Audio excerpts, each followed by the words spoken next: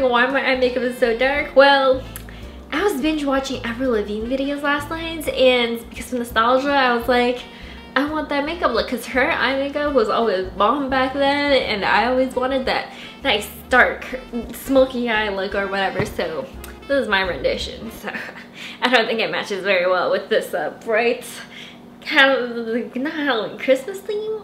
Yeah.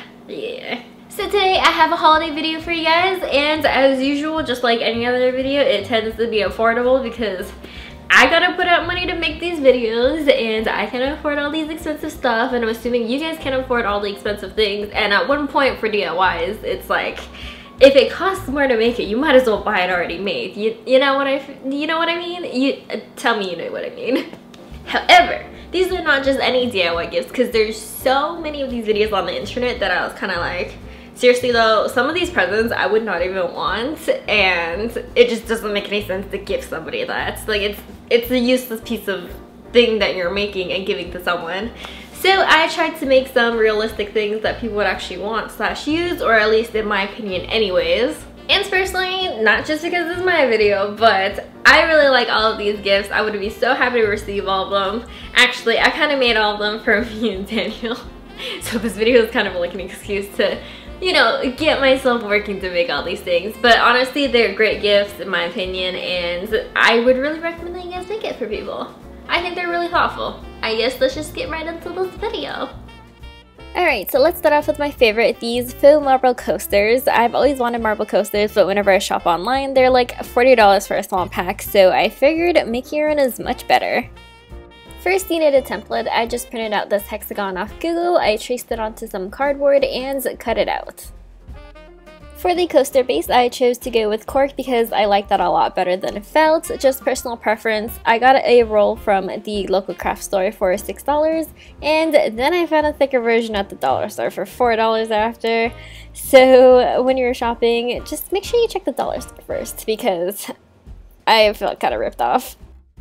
Now, taking the shape that we cut out before, trace a bunch of hexagons out on the cork sheet. I originally planned to skip the tracing and use a knife to cut the cork instead, but I learned the hard way that cork does not like getting cut with a knife. Now, one problem I faced with my cork was that it was way too thin, so it was super flimsy and would not hold up well. So for now, cut out the hexagon shapes with scissors, and we will deal with that problem later.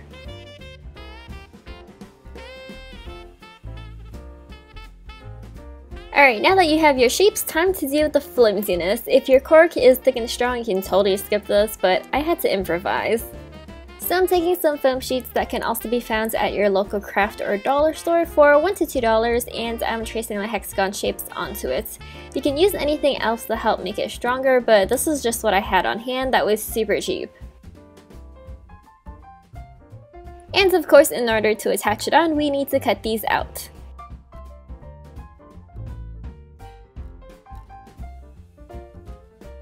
Now, I chose to use 2 cork pieces and 1 foam layer because I wanted the bottom to be cork, and I felt like having a cork top would be better than a foam one because it's less squishy and less prone to denting. To attach them all together, I'm using super glue. Realistically, you're going to want to glue 2 pieces together, let it dry, then glue the last layer, but you know me, I'm impatient, so I just did it all at once. However, if you're struggling, then just do 1 layer at a time.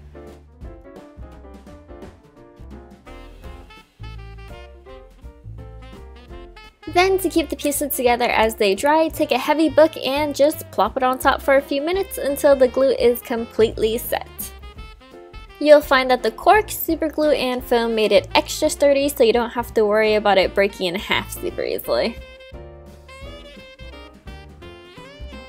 Now, taking a pair of sharp scissors, you can go around trimming off any excess to help refine the shape.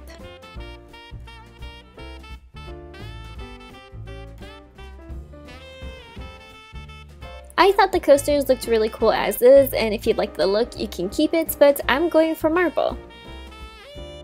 To get the marbled look, I'm using marble contact paper I found in the home and kitchen section of my local dollar store for $1.25. If you live in Canada in the GTA, I believe this is sold in most Dollaramas. I have worked with this before, and in fact, it's the background for all my DIY videos, as you can see.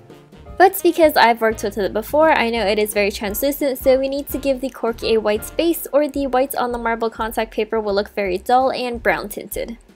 So I used the white acrylic paint, also from the dollar store, and painted the top and sides of the coaster. I wanted to keep the bottoms brown, so I avoided it. You can also choose to tape off the bottom for a cleaner look, or paint the entire thing white. Totally up to you. This took me about 4 layers to get it super white, but obviously this also depends on your paint. Now map out how much contact paper you need per coaster and cut out some rough squares. I made it so I had enough to go down the sides because I felt like that gave the coasters a more refined shape, but going down the sides is completely optional.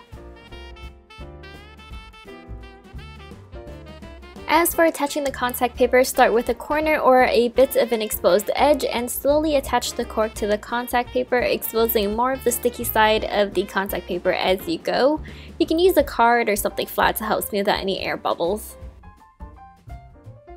Now just trim off the excess. Again, I chose to have the marble going down the side, so I left some extras on the sides to fold down later, but you can trim it right where the cork ends if you don't want that. To help the sides fold down, I'm cutting a small slit at every corner.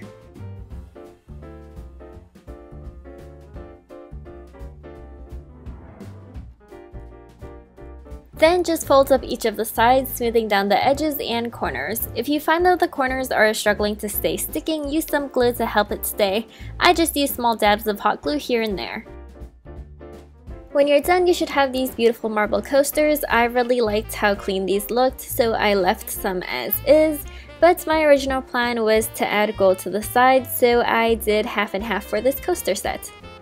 I'm using a 50-50 mix of metallic gold paint and Mod Podge for the sides. I'm mixing the two to avoid having the paint crack off later in the future.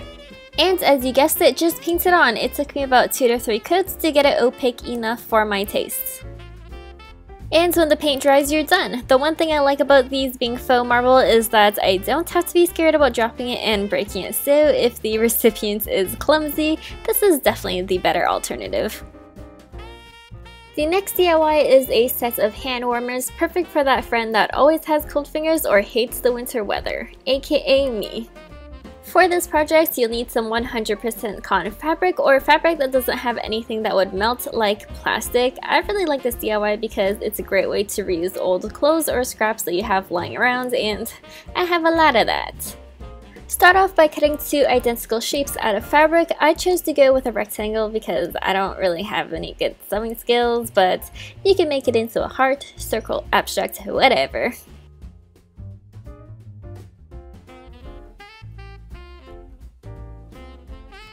To help decorate the hand warmers a bit more and make it look cuter, I'm also going to cut out a heart out of another piece of scrap fabric to go on top.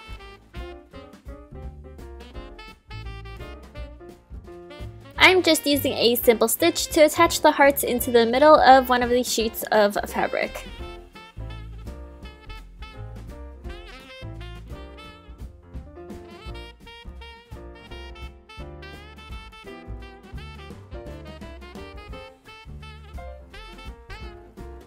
Now put the 2 rectangles together with the nicer sides facing each other in the middle. And then just sew up the sides, leaving a small gap on one side. Now, I suck at sewing, so please excuse the poor hand sewing work, but just make it so that the sides are sewn shut. That's the main goal. As you can see, all sides are sewn shut except for a small gap. Open up the gap and use it to flip it inside out. It should work and it looks similar to a pillowcase.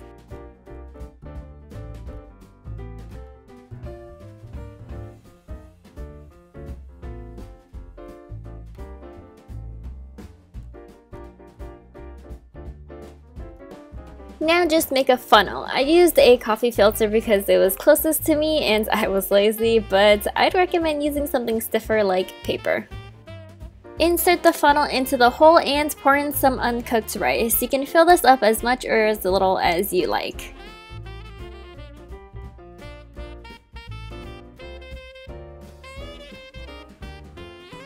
And finally, just sew the hole closed.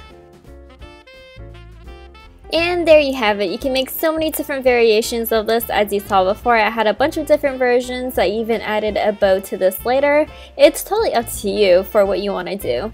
And I'm not gonna lie, this is actually really fun to squish. I think it's better than stress balls, so you know, 2 birds with 1 stone. As for how to use it, just pop it in the microwave for a few seconds. 15 to 10 seconds is what I recommend, depending on how hot you want it.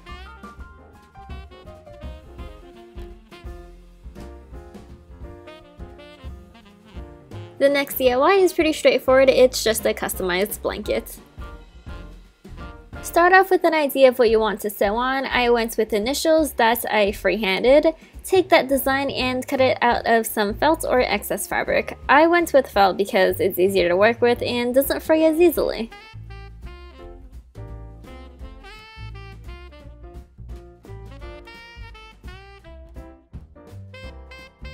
As for the blanket, I'm using a super soft blanket from Walmart. This was only $5 and I'm sure you can find them cheaper after the holidays as well in the sale section if you plan ahead of time. I plan on putting the felt shapes in the corners, so I'm just going to pin the designs into place and sew it on. For the hearts, I wanted it to look super rough and zigzag-like, so I'm just sewing from one end to the other over and over again.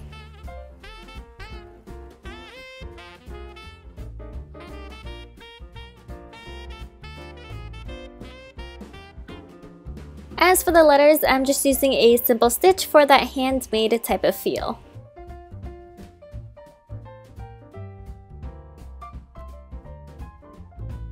And after that, you are done. It's a really simple way to make something basic more personal.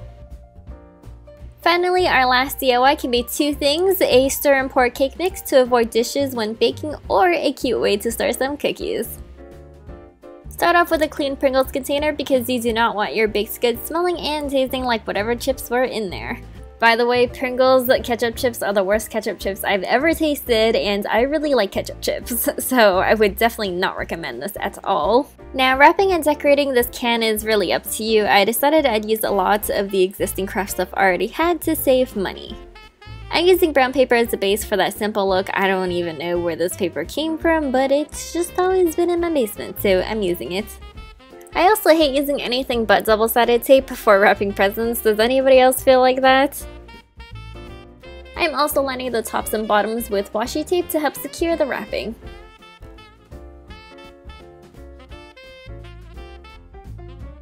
Then, taking some fake leaves from an old DIY, I cut it into mistletoe leaves. And we can't forget about the berries. And then I decided to add some ribbons as well in the traditional holiday colors, just wrapping it around and tying a knot. To make the ribbons more dainty, I cut them down the middle and gave them pointed ends.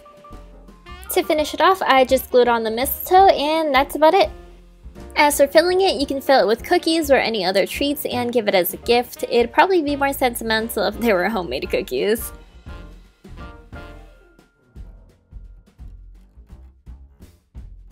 Or alternatively, you could just fill it with some cake mix. You can even make your own cake mix if you want, but I kind of just went for the prepackaged one because confetti. I love confetti. If you are using prepackaged cake mix, I would probably recommend that you use 2/3 or 1/3 because the entire thing fills up way too much and you're not going to be able to put in any eggs or whatever liquids you need for this recipe, as you can tell. Because this variation is a recipe, you'll need to write down some directions. I'm using a doily as a tag because it just looks cuter in my opinion. I originally wanted this to be a shake and bake, but I found that the cap doesn't secure onto the can as well as I thought, so liquids can leak out. Instead, change it to a stir and bake on the tag instead. Either way, you're still saving dishes whenever whoever is making this, because you don't really need a bowl. You kind of just take a spoon and stir it around in the canister and then pour it out. And of course, just attach the tag to somewhere on the canister because this is very important, or else they're just going to be stuck with a bunch of powder that they don't know what to do with it. And that's about it. So in order for them to use it, they just take off the cap and then just add in whatever liquid ingredients they need. So usually for most cake recipes, it's just water, oil, and eggs for the standard pre-made mixes. After that, all they would do, as I said before, is just take a spoon or something, just stick it inside the mix and mix it all around. And the great thing about a Pringles can is that the opening is perfect for pouring the cake mix into cupcake liners without dripping everywhere. And yes, I do fill my liners up more than you're supposed to because I like muffin tops, so that means I love cupcake tops. The more the better. Then all the recipient has to do is bake the cupcakes or cake according to the directions, and they end up with cupcakes that were totally mess-free to make. If you guys made it to the end of this video, thank you so much for watching. I hope you guys really like it. If you guys have any videos you guys want me to film, I'm actually going to be in Texas, so if you want Daniel to be in it, I can make him be in it too. I'll just make him be in it even if he doesn't want to be. And also, don't forget to comment down below and let me know what you asked for Christmas, and I will see you all later. Bye bye!